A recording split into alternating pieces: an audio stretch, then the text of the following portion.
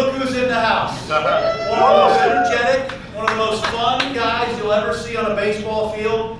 And his story is really unbelievable about where he came from and kind of the adversity that he faced. One of the most successful Rule 5 draftees ever in the history of baseball, Shane Victorino. I gotta ask you, I mean, your entire life, and especially your pro career, it's like 162 games every year plus, I don't know, almost 30 spring training games. When a baseball career ends and you retire, what have you been doing with yourself? Honestly, trying to get into your guys' world. I guess it's something, you know, I was saying a second ago to some of the individuals out there in the room, and I said, I basically have a high school diploma.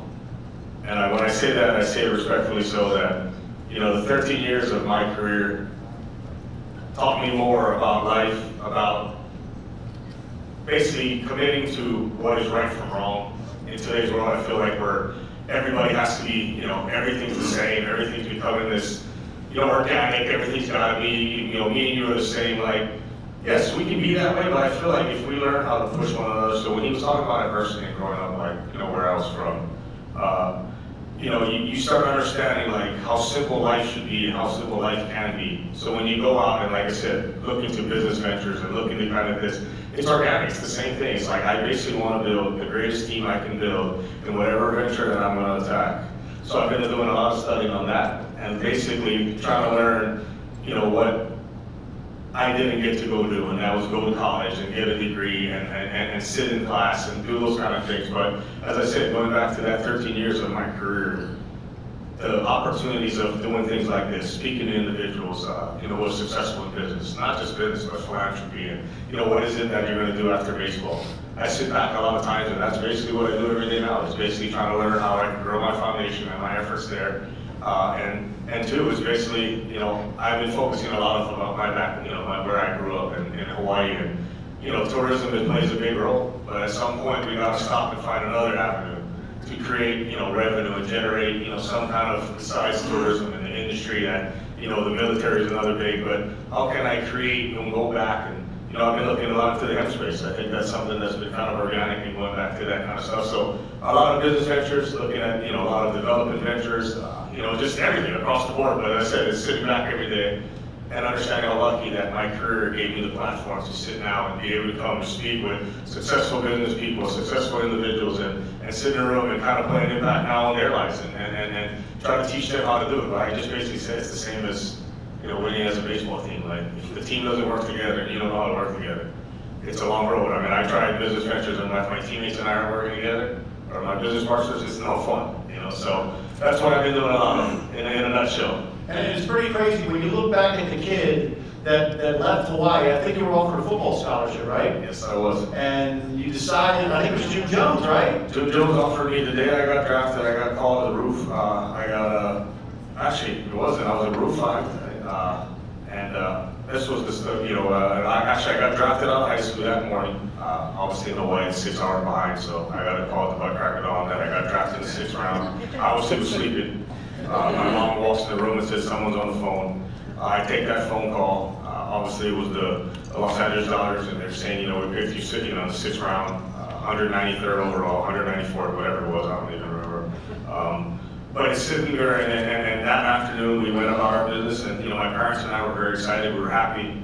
But also on the flip side, my mom was so big into education, and she wanted me to go get a college degree and all that. But we come home that afternoon about 12 o'clock, I press the answering machine, and it's June Jones, and this is his first recruiting class at the University of Hawaii.